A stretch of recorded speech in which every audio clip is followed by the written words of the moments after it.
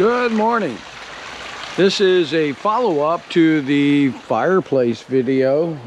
Basically what I have done is I've taken two pieces of aluminum angle aluminum, and I've placed them up there to, when it rains, to try to help deflect the water away from here. It does not pour in the inside of the firebox anymore.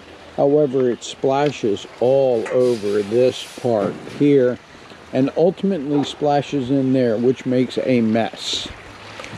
We are going to wait for the rain to see whether that really improves anything. I don't think it will, but it might.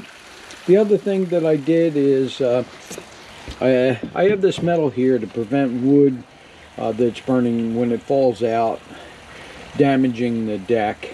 And I took this metal and I cut 1.5 inches off, turned it 90 degrees and welded it to the back of there, so I get the ability to pick the fallen ash and scoop it against something to put it in there. Otherwise, there was a gap between these two and it would just shove the dirt, burning embers onto the metal underneath of the fireplace. It was a mess. The other thing that I did is I did assemble the new grill gazebo. However, I have not installed the top because it's only March and I realize it'll get beat to death. My current project is working on a blue heron deterrent system. I have a blue heron that shows up every year and uses my pond as a smorgasbord. He's eaten almost all of my koi.